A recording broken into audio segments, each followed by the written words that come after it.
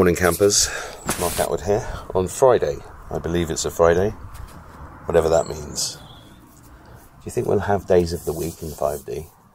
Will they even matter? I mean, days of the week is ridiculous, isn't it? Everybody's work, Monday to Friday, got to get enough money in to pay the rent, buy the food. Oh, it's Saturday. Crack open the booze. Oh, that probably on a Friday night, actually. And that's sort of still in me, actually. I still have that kind of, I've worked hard all week. And even though I don't have a normal schedule, and I haven't had one my whole life, actually, I can't remember the last time I worked 9 to 5. It was probably my business in England, actually. I remember, so I set this business up, and it was really huge, successful. And one morning, I remember my ex-wife and me in the car pulled into my car parking space in my Jaguar. Sorry, darling, I appear to have left my wallet in the Jag. Would you mind paying the bill for me? And I had my big watch on, my Tag Heuer. And I wasn't very happy. And this was around the time I was going to retreats, and I was on a fasting retreat. I went on a peyote weekend. I went on an ayahuasca retreat. I was searching for my soul, which is what we're all doing, right? Anyway, I pulled into this car parking space one morning, and it was like 8:30 or something. And I turned to my then wife, and I said, "What the fuck am I doing?" And she went, "What do you mean?" I said, "I didn't start this business. I didn't set this business up so that I could turn up at 9 in the morning and do an 8-hour shift every day for 5 days a week." And she looked at me and she said, you sound like a complete wanker. And I was like, am I though?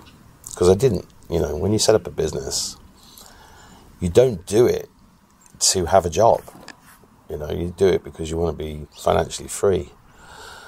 But then, the business ends up running. This is why people like me who start businesses should never be, or rarely carry on as the CEO of that business or the managing director.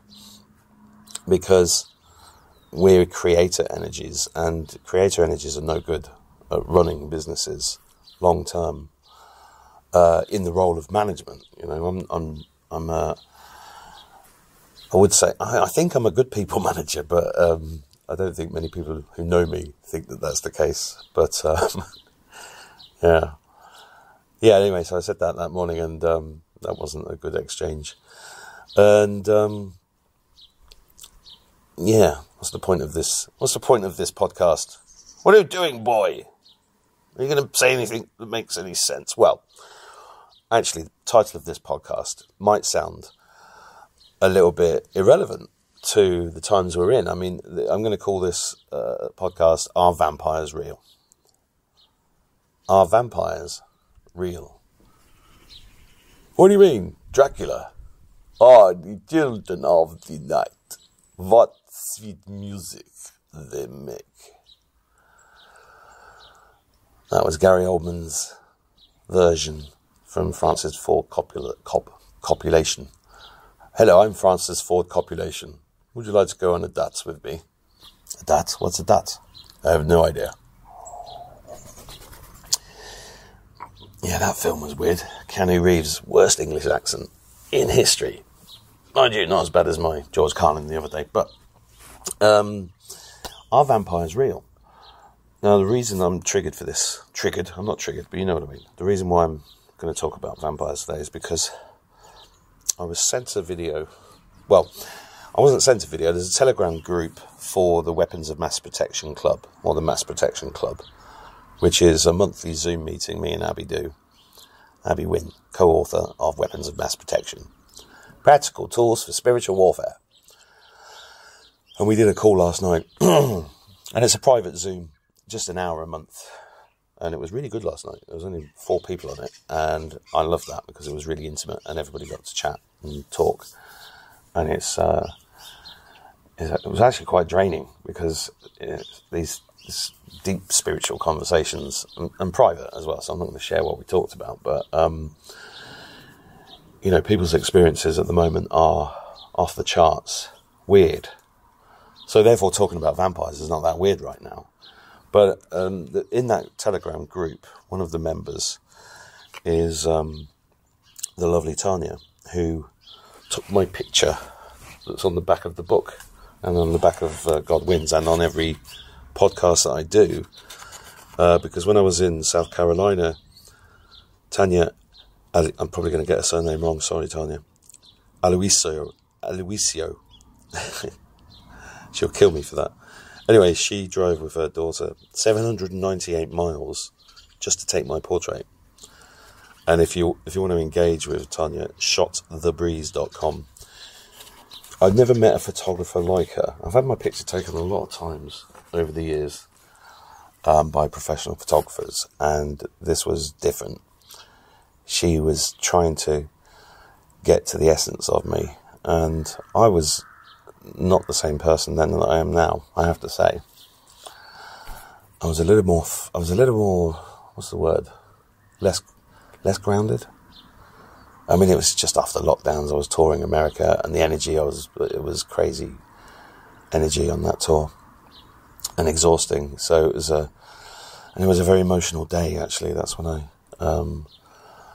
that's when I met a few people that I'd not met properly before. Anyway, it was very spiritual experience having a picture taken with Tanya, and we stayed in touch loosely. I'm terrible at returning messages, but just because I'm so bloody busy and trying to live my life and trying to take care of lots of, they're spinning a lot of plates. I mean, I say I've not worked in 30 years or whatever, but I actually work longer hours and harder than anybody I've ever met.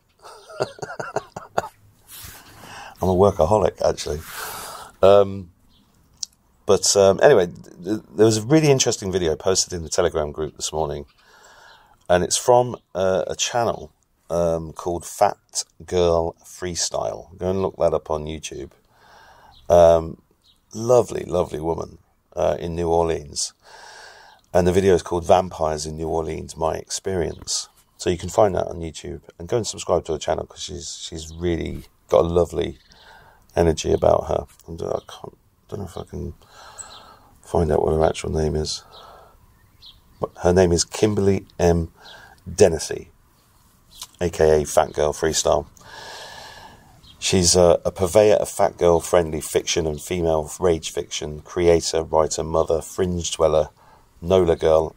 If somebody knows what NOLA, I should look that up. I don't know what that means.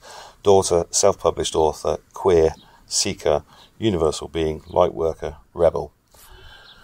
I like her a lot. I listened to her video this morning and it triggered a number of memories in me. I'm going to play her video shortly. But the reason I'm going to play this is because I know she's telling the truth. She's talking about her experience in New Orleans as a kind of a cab driver. And I don't know what she describes it as, something else like shared ride driver or something. I don't know. I've not been to New Orleans ever. Although I did once work in a cafe in Sarasota in Florida as a waiter. I also lent money to the cafe owner to keep the cafe open because it was in trouble. And I just sold my first business. I think I was about 22. And that was called Cafe New Orleans. And that's when I learnt about beignets, which are extremely fattening, but very nice. And things like jambalaya and Cajun blackened chicken. And New Orleans is a wonderful hot melting pot of different cultures, like Germanic and Hispanic and African, and it's just I should really go to New Orleans, but maybe the reason I've never been is because I know there's vampires there. There's actually vampires everywhere. So I'll just tell you a little bit about some of my vampiric experiences myself. But before I do that, I'm going to go back to one of the key concepts that made me understand that we are a captured race and that we do live on a farm and that we are the farm animals. And that concept is the concept of louche, which I first learnt from reading one of David Icke's books. I can't remember which one it was. It might have been The Perception Deception, which I read on a holiday in France about, 10, 12 years ago. took all the kids to this beautiful farm in France and it was glamping really, lived in a posh tent and drank sheep's milk every day. I remember that. But the kids were small at the time, and I had this giant book. Sorry, the magpies are fighting in the garden.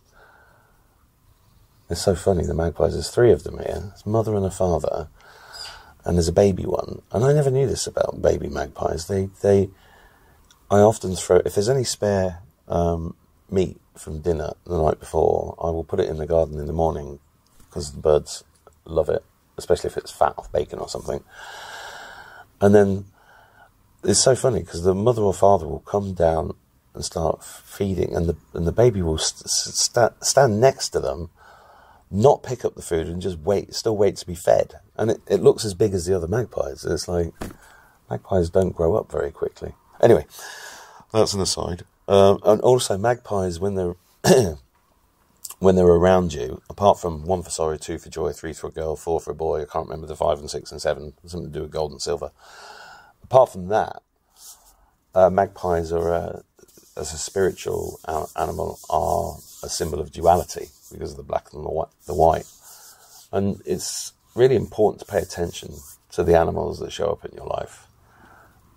If I've not mentioned this before, this started really, when I started seeing the numbers 12, 15 years ago, 11, 11, 11, 11, when you start seeing them so much, it's like, what is this? And that's what starting to unpack the whole spiritual nature of this journey that we're on. And then the animals start showing up. I remember once there was this, I was talking about caterpillars, and then this caterpillar was in my kitchen. And I wrote a blog post at the time called Synchronicity in the Caterpillar, as if I was a very wise sage, and I was really just, stabbing in the dark. But there was a time in Morocco where a white dove just appeared out of nowhere and literally sat outside my bedroom window for 2 weeks, every day, until I paid attention to it, until I looked it up. It's something spiritual, I can't remember what it is, I'll have to go and look it up again, but that's what I teach my kids as well, is like, if you notice these things, go and look them up. And if you don't find the answer on Google, go to Yandex, which is the Russian search engine, yandex.com, which is often a great place to do research. People use DuckDuckGo. DuckDuckGo is just as bad as Google, right? So I don't buy into all that. Don't use these things because they're owned by the cabal. I mean, so what? Just go and use whatever you can to find whatever you need to find, and you will find it. Same as those people who say, no, I don't use WhatsApp, get me on Signal. I'm like, I've got so many fucking apps.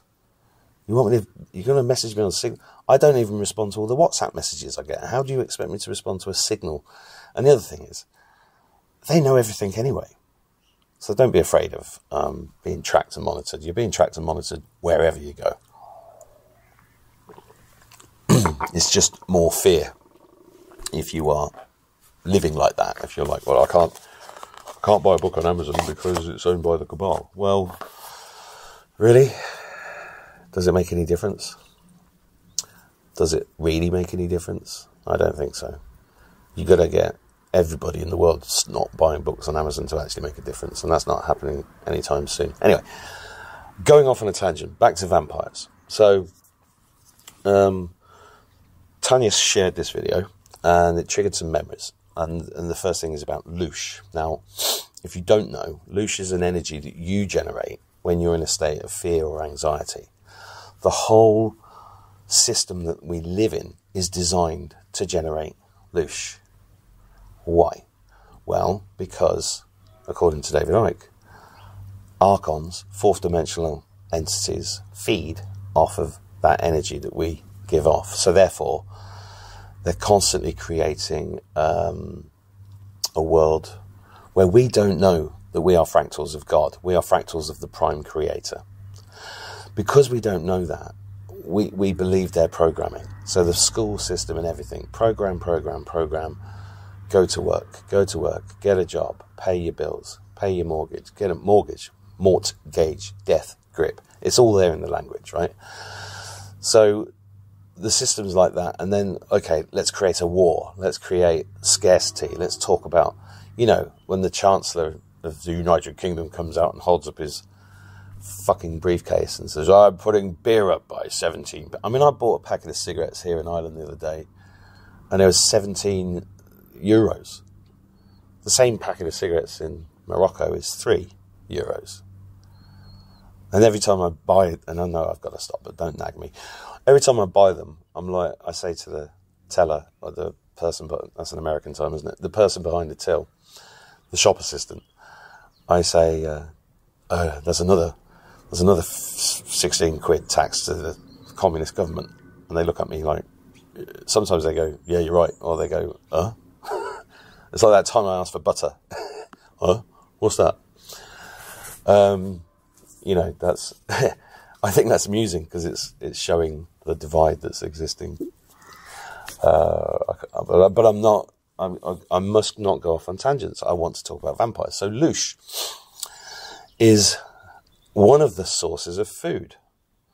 Now, of course, any of you awake know that the biggest industry on this planet is young children. And the reason for that is because of adrenochrome. And adrenochrome, now I know some of you might be having your breakfast and don't want to hear this, so pause now if you don't know, or if you don't want to hear something horrific, because I'm going to tell you something horrific now. So you have the opportunity to stop listening and then fast forward 2 minutes. But adrenochrome, and we have to face this, adrenochrome, because there are factories all over the world with children in cages underground bases, full of children in cages. 22,000 children missing every day for the last 80 years at least. That's 1 billion children, official statistics. That doesn't count all the children that are grown underground, that are bred by breeders. The satanics call them breeders. They have women in chains. They impregnate them to breed babies for sacrifice. These children are taken into rituals. They are sexually abused. They are tortured, terrified, so that they create the maximum amount of adrenaline. That adrenaline pumps through their blood. And this is why Google has Google Chrome. This adrenochrome is then extracted from the child via, usually, the eyeball with a syringe that is put into the pineal gland. The reason for that is because the pineal gland is where the DMT is. So when you mix adrenalized blood with DMT from a child that is less poisoned and more active in this sense, and it's sick beyond belief. It is the one thing that I think will unite humanity when the truth is out about this, but it's such a horrific thing that I think that is the reason why God is making this plan take time, because the time that it's taking this to unfold is saving lives, and it's giving each soul on earth the chance to start facing these fears and wake up. And sometimes those people have to be woken up with a jolt, which is why you've got so many horrific things happening worldwide at the moment, because it is waking people up and it's taking them out of their slumber. And sometimes you just gotta, it's God's plan. I trust it. I trust it. What choice is there? Do you want to trust it, or do you want to think, oh no, we're all doomed. We're all doomed.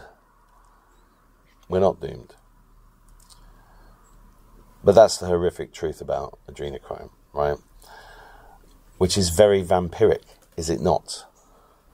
And the heads of these satanic families, of the 300 families, of the, all these organisations, the Knights of Malta, the Council on Foreign Relations, the Bilderberg Group, they're all Satanists.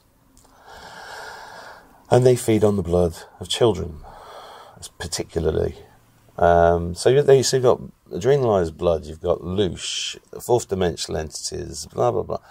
It's very interesting from a dispassionate perspective, because for me, learning who the enemy is and how they really work is part of this, and vampires are part of this, whether you believe that or not. Just bear with me, because I there's a few stories I want to tell you, but I'm not going to give away full details. I'm just going to ask you to trust me. There were some people that I knew. I've known a lot of people in my life, and there were some people I knew that were very connected at a very high level to... I can't even tell you that because I don't want to... There's a lot of good reasons why I can't tell you that at the moment. A lot of things that I know I can't share until this is over. Put it this way, God's put me in unbelievable positions where I've actually seen and experienced things, very closely, which have given me the, is it confidence or is it, or the knowledge that is not theoretical, let's put it that way. A lot of conspiracy theorists, researchers, truth seekers, whatever you want to call us, talk about stuff from zero experience just because they've read stuff. For me, it was different. I've been put in front of unbelievable amounts of situations and people that I had no idea that I was there. This was happening at the time. It's only when I look back at it and go, oh my God. So anyway, there were these people, I knew that they were sucking on my energy, but I couldn't work out why. And that was letting demons in, and then that led to alcohol and drugs and situations that were not healthy for me. And I was taken close to the edge quite a number of times, but I always withdrew. I was always protected. But there was one time I was talking to these people, and mid-conversation they just froze, like two robots, just like deactivated. And I carried on talking, and I realised that they were not talking anymore. And I was like, hello? And I went, up to them, clicking fingers. And they weren't waking up. And 20 minutes later, basically, they carried on talking, as if they were continuing from 20 minutes earlier. And this was really strange. These people were people that had told me snippets of things. And one of the snippets they told me involved being related to people that were very high up, who'd had full blood transfusions, that's the way they described it, and were living beyond any reasonable expectations of normal human life, which was, vampiric, isn't it? That's the definition of a vampire, as far as I know. But they also talked about memory loss.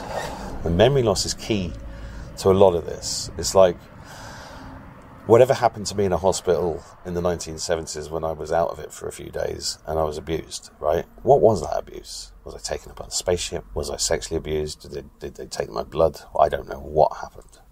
My higher self knows. I've always kind of known something happened then.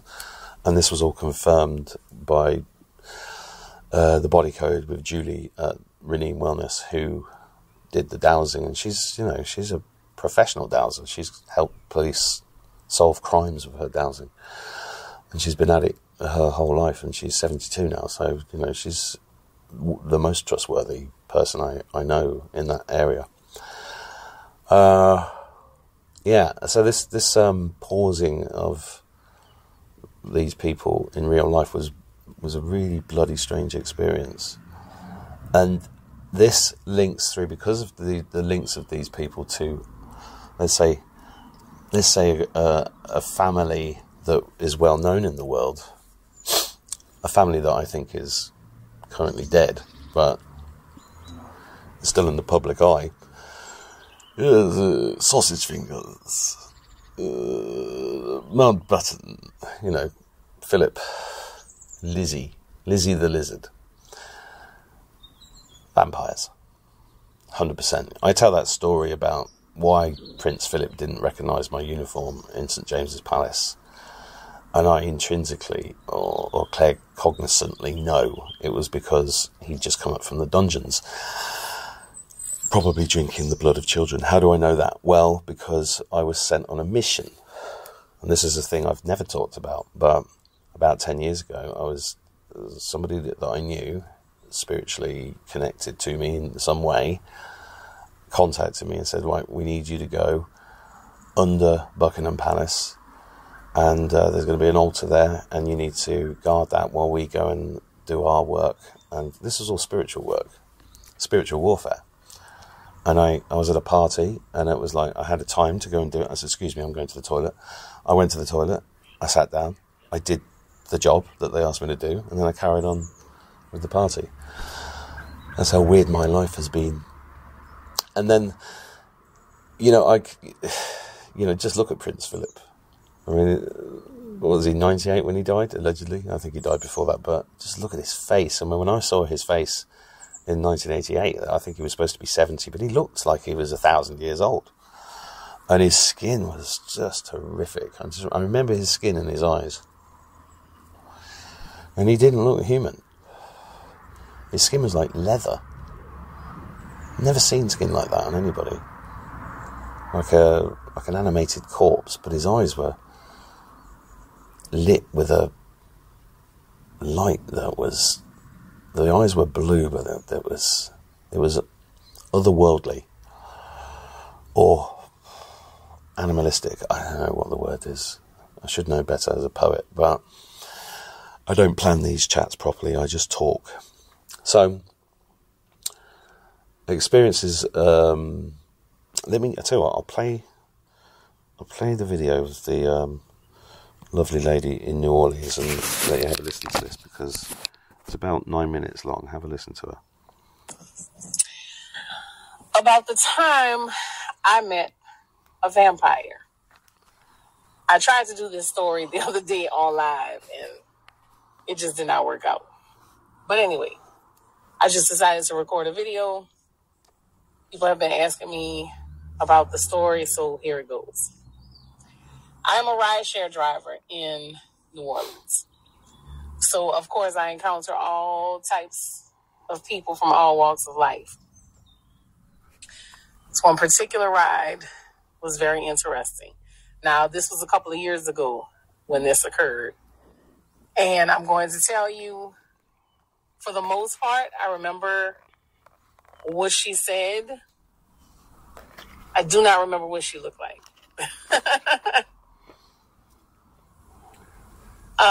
And there are some details that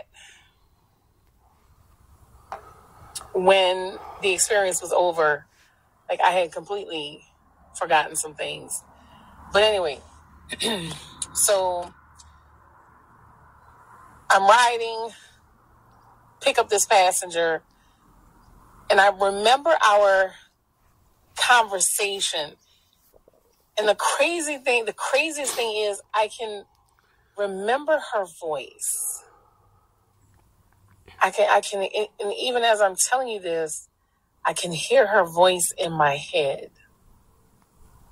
And I can even picture like this part of her face around her mouth, her lips. I can see them moving as she's talking to me.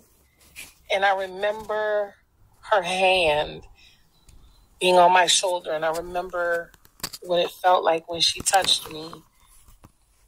But a lot of other stuff, it's like, was just completely erased. So I pick her up, and I do know that we were having conversation. I talked to many of my passengers, and she is telling me I have really great energy. So I told her thank you. She asked me some things about myself, nothing too private, nothing with too many details. So, I just kind of gave her some general info. And I remember her telling me that she wasn't from here. That I do remember. And then she proceeds to tell me how much she loved New Orleans, how much she loved being there, living there, et cetera, et cetera. I do recall asking her where she was from originally, and all she told me was that she was from very far away. And it's funny again because I I'm hearing her voice in my head as if this is weird. And I've never shared this story with anybody. So TikTok, you're getting it first.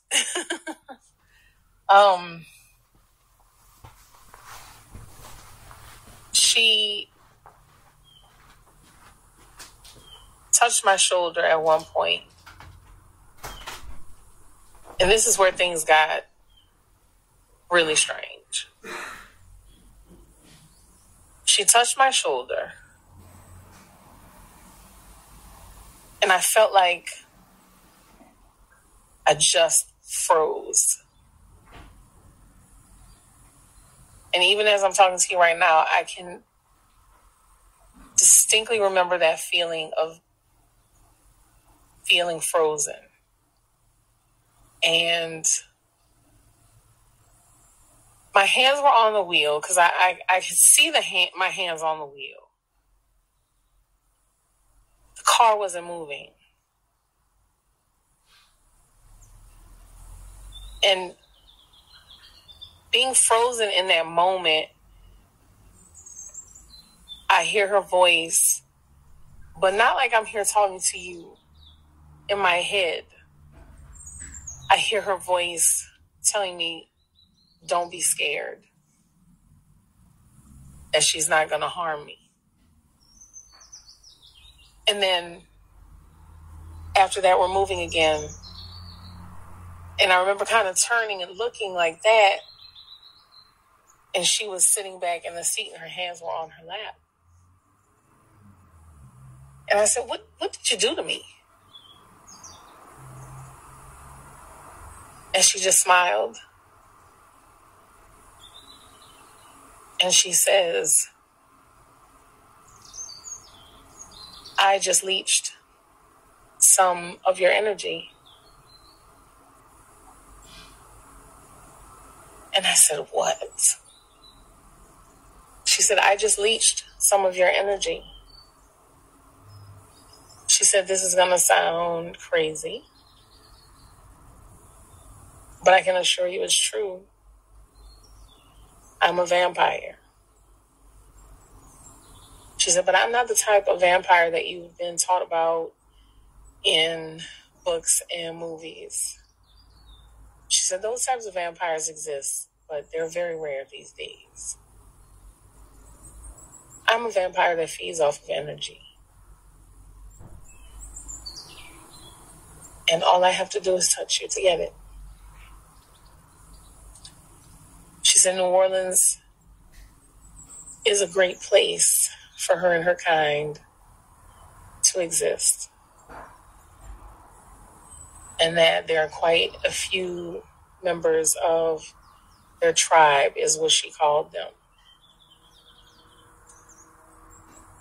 I think I remember this part of our conversation so significantly because I believe when she touched me, she implanted something in my mind, whether you want to call it a memory or a thought or an idea.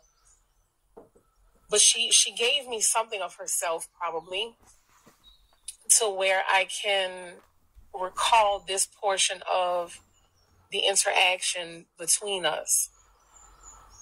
Maybe she knew that eventually I would share the story with others and therefore maybe make it a little bit more acceptable for them to start, for her and her members to start presenting themselves. I don't know. I don't know why she even chose me for this. But she told me that there are vampires that survive off of good energy. There are vampires that survive off of bad energy. There are vampires that survive off of sexual energy. And there are vampires that survive off of blood. And New Orleans is the only place in the world where you can find members of all four of those vampire tribes.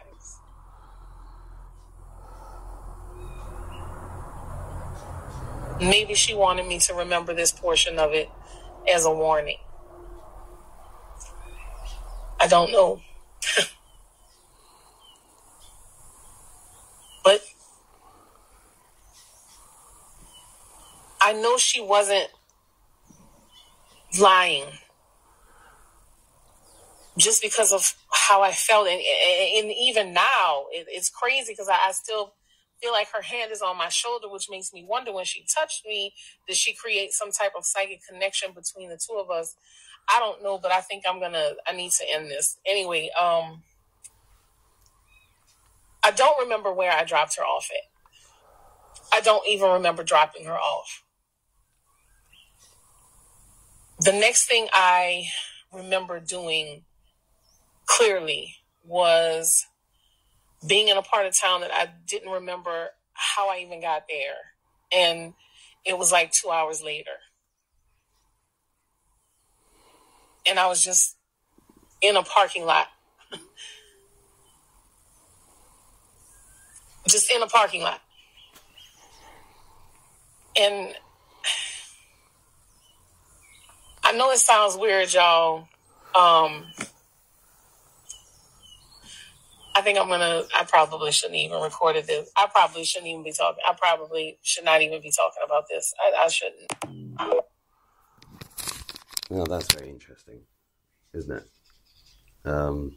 Fat Girl Freestyle. If you're listening to this on Substack, and I hope you are, if you're listening to this somewhere else, please go and have a look at diaryofaconspiracytheorist.substack.com and subscribe there, because it's a richer experience. But that, yeah, and I'll put a link to Fat Girl Freestyle's video underneath that on Substack. Go and subscribe to support her work. I mean, at the end of that, she was saying, I probably shouldn't even be saying this. And you see, that's part of the problem. This is carrying on from the last podcast about, sending demons love and light. I don't think that's what we should be doing at all. I think we should be exposing them all and getting rid of them. That's my opinion. You may disagree, and that's fine. I like living in a world where people can discuss stuff rather than have dogma about these things.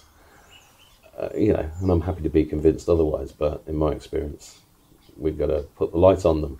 But interesting, three things come up for me there. Firstly, I want to talk about Tom Cruise.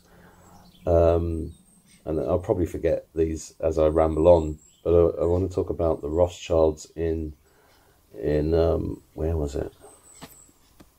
I knew I'd forget the name of the place. I went on a holiday. Corfu. Corfu is a Greek island. Is it a country? I think it's an island. I don't know what it is. I can't remember. But Corfu, it's a beautiful place opposite Albania. And don't let me forget about Tom Cruise. I should write that down. And opposite, we hired this beautiful house up in the hills with an infinity pool, and there was about 10 of us there on a holiday about, I don't know when it was, 12 years ago. And on that island of Corfu, the Rothschild had a house 5 minutes away, and it was one of those. It was very similar to the time I was flying in a Cessna over Vancouver Island, and the pilot of that plane, I was about 17, she was the daughter of an F-16 pilot, and we went up for a flight because I was seconded over to Canada as part of an RAF thing back in the day. And she flew around, she pointed down to this giant home, stately home basically, and she said that's the headquarters of the Satanists. And I've told this story many times on my podcast, but and I was like, what did you say? Over the headphones. What did you say? What? Satanist? Yeah, Satanist. And I was like, oh, what? I was fucking wow. And she said, you can't get to that house. There's no, unless you know how to drive to that house. The way like one of the Hammer horror movies. And it was the same on this island of Corfu with the Rothschild's house. There's a few things about it. Firstly, there was no way into it. You couldn't, if you got on a boat, which we did, and go past it on a boat, you could see it. And there was like billion-dollar yacht out the back, and there's loads of pictures of people like George Osborne, who was Chancellor of the Exchequer back then, and he was there pictured at their house. I mean, this is a very, very dark place, and the story was that they bought all the land in Albania that they could see across the water to make sure nobody built on it and spoilt their view. But I got a very strong feeling, being in Corfu for 2 weeks, that the villagers in Corfu were exactly the same kind of energy that the villagers have in the old Dracula movies. The Count lives up in the castle on the hill, and we are its servants. There's a place near here where I think Mountbatten used to live, Mullock Moor, and the house is on the coastline, and as you drive up to it, it's got this foreboding feeling, and it looks like Dracula's castle up on this hill. And this is true. This stuff is real, and they do live. What you get there. The sense of her video was that they're very much amongst us. And I've said this throughout my podcast. We are surrounded by them. Even in the west of Ireland, I have witnessed at St. Patrick's Day parades, one in particular, where a couple of years ago, in the middle, it was like a typical St. Patrick. Patrick, by the way, is a made-up name taken from the word patrician. Patrician is a higher member of Roman society. It was a patrician that came around Ireland raping and pillaging and terrifying everybody and casting curses and all sorts of dark stuff that the Catholic Church stole that story and turned it into St. Patrick. And then, because the Catholic Church is satanic at its heart, inverted that so that people would celebrate this patrician. So they called him, so he was never even canonized, and not even a saint. So all those poor deluded people around the world that celebrate St. Patrick's Day are actually giving their energy to an evil entity. And that's what they do with everything, the same as Christmas, the same as everything, right?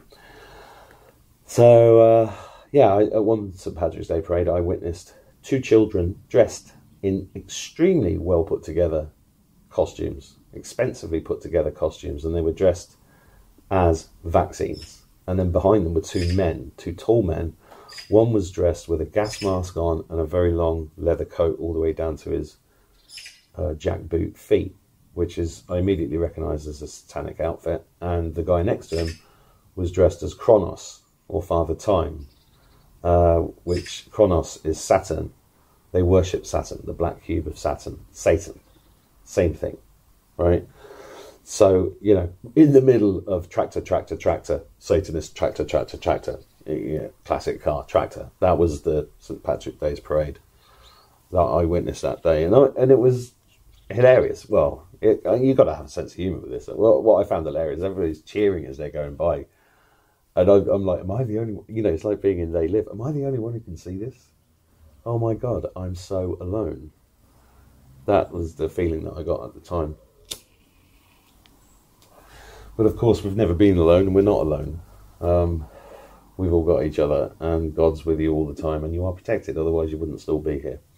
So remember that. And it's very important to remember that, because darker times are coming. We are in the darkness right now. And it is difficult sometimes to hold on to the side of the boat. But I did love that video, and I'm very grateful to Tanya for posting it, because it did trigger a lot of different thoughts. And then one of those thoughts is Tom Cruise, right? So I went to see Top Gun Maverick. Now, Top Gun, the movie, the original one, was massively influential on me, because I was a teenager trying to get into the RAF at the time, or dreaming of becoming a pilot in the RAF, a Top Gun pilot. And so I came out of the cinema after that, punch in the air. That's my job. That's what I'm going to do. And after watching Top Gun Maverick, which was a fabulous film, a really fantastic film, full of patriotism, full of friendships, no wokeness whatsoever. There was a female pilot in it who was brilliant, but it wasn't like she was better than everybody else. She was just part of the team. instead of the usual bullshit where she would be better than everybody else and aren't all men shit at everything. It was just really well done, and I'm 100% convinced of two things.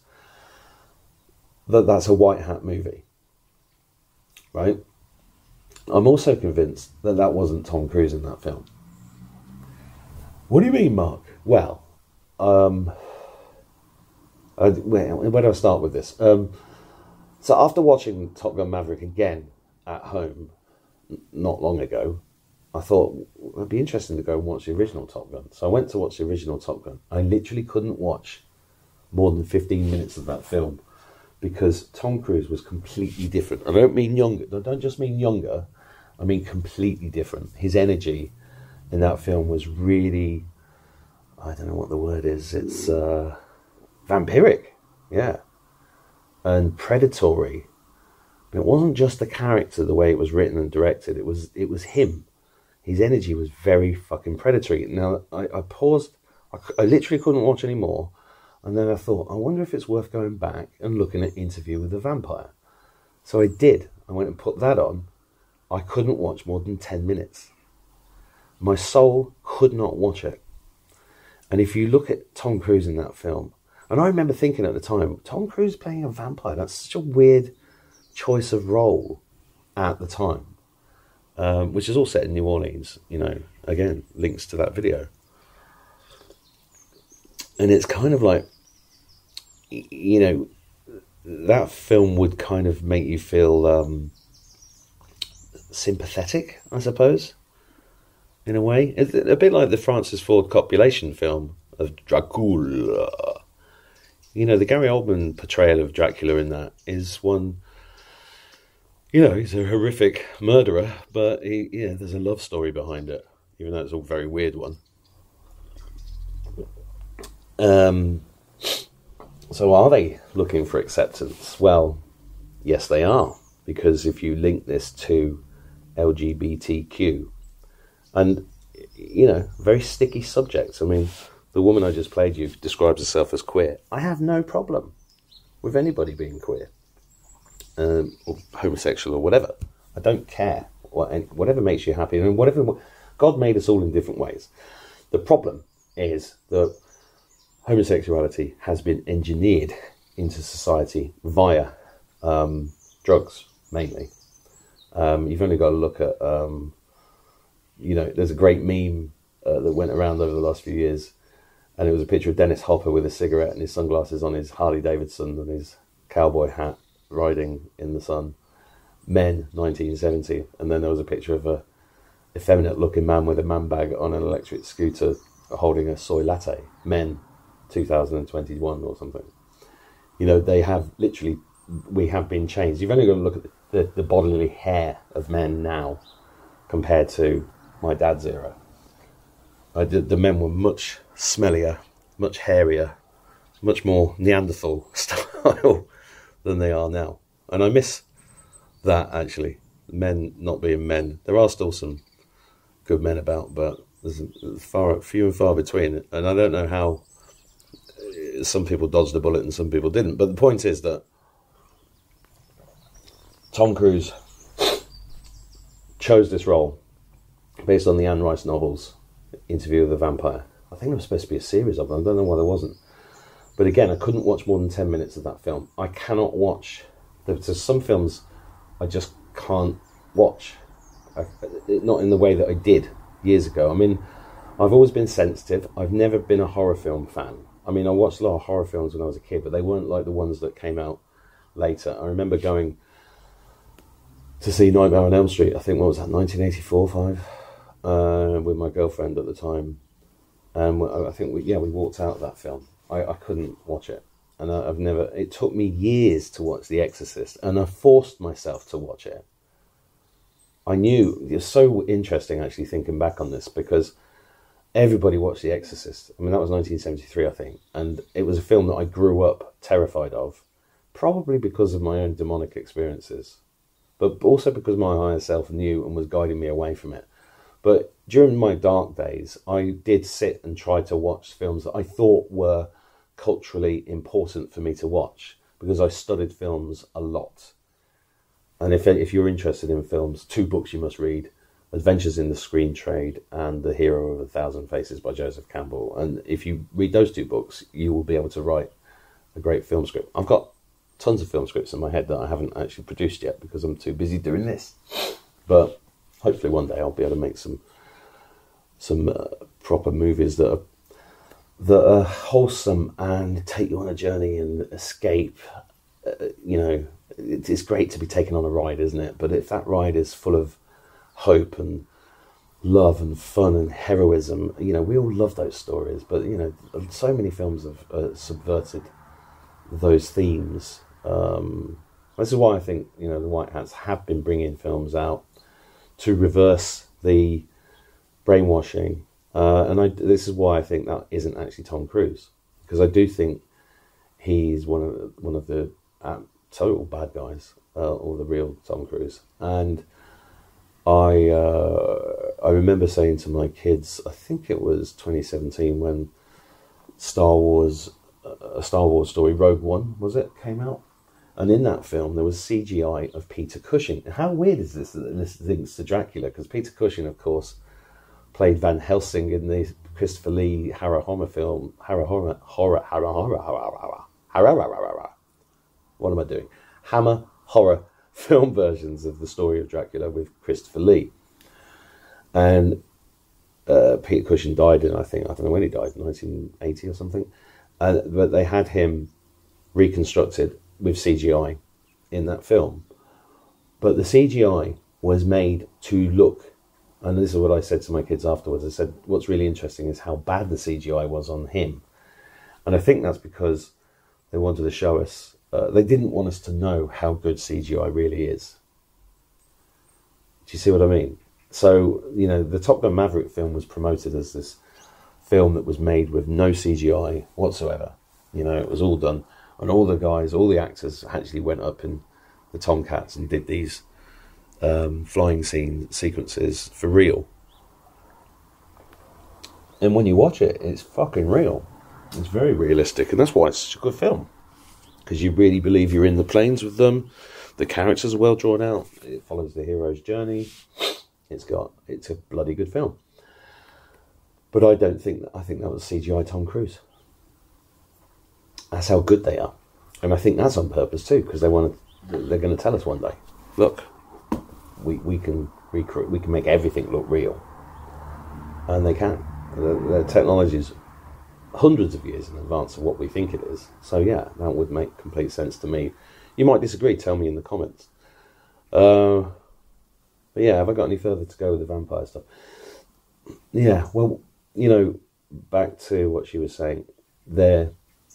You know, you could be terrified by that. You could think, oh my God, we're surrounded by vampires. But actually think about your own life. Think about missing memories. Think about those weird times when you've met people. When she said that maybe there was this spiritual connection between her and this vampire in the cab, I was immediately taken back again to Prince Philip. Because I've said this many times, it's just hit me. I can still feel his handshake and I can still see him looking in my eye. He knew who I was. He suddenly realised, because I gave him a dirty look and I was sarcastic with him. When he said, Royal Air Force. All right, that's right, sir. Really sarcastic. And that look was, oh. And he was like, but he couldn't do anything, because first he was in public, but the look he gave me, it doesn't haunt me, but it stays with me. So I wonder if there's a psychic link there too, because all the vampire films, especially Dracula, show Dracula with this incredible power of seduction, and people just go into this dreamlike state so that they're easy to eat, I suppose. And that links, of course, to Prince Charles, who famously said that he was proud of being a descendant of Vlad the Impaler, upon which the story of Dracula was allegedly based. And Bram Stoker wrote that story in the 1890s, I think, based upon the stories of Vlad the Impaler, who was real. He used to stick babies' heads on poles and terrify all the villagers. And why would King Charles, although I don't think the real Prince Charles ever became king, why would he be telling us that story if it wasn't for about this thing to get acceptance? And this is back to the LGBTQ thing. The Q, sorry, not the Q, but the plus is really for MAPS, minor attracted people, paedophiles, pedivores. Just go and look up the Paedophile Information Exchange from 1978. It never went away. Harriet Harman MP was part of that. Go and do some research on that, because it never went away. And what, you know, look at the satanic shit and the transvestites at the Olympics. They're trying to put it in your face to get acceptance. And maybe in one version of events, the stories going around about Macron's wife being a bloke is part of that. You know, maybe they want this to come out for people to go, well, that's okay. That's okay that 14-year-old Macron was tutored by this bloke in a dress and probably rogered in the classroom. I mean, there's, you know, where'd you go with that? You know, a decent society would never accept that. But there are people that are accepting these things, and those people are demonically possessed. And that's what it all comes down to. They do want acceptance. But another white hat film, I'll end on this. Abraham Lincoln Vampire Hunter. Gets terrible reviews online, but I really found that film interesting. And the timing of its release was interesting. And the story that it tells about the true story of Abraham Lincoln fighting these demonic vampire families that end up taking over the White House. Did they succeed? What do you think?